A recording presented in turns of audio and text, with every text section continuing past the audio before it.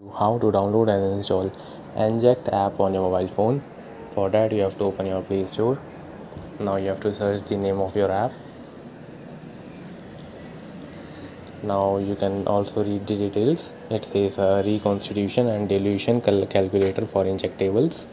To install the app you will have to buy the app first and then click on install.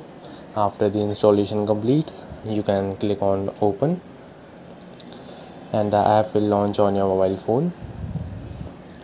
So yeah, that's it for today's video. If you like this video, please do not forget to subscribe to our channel. Thank you.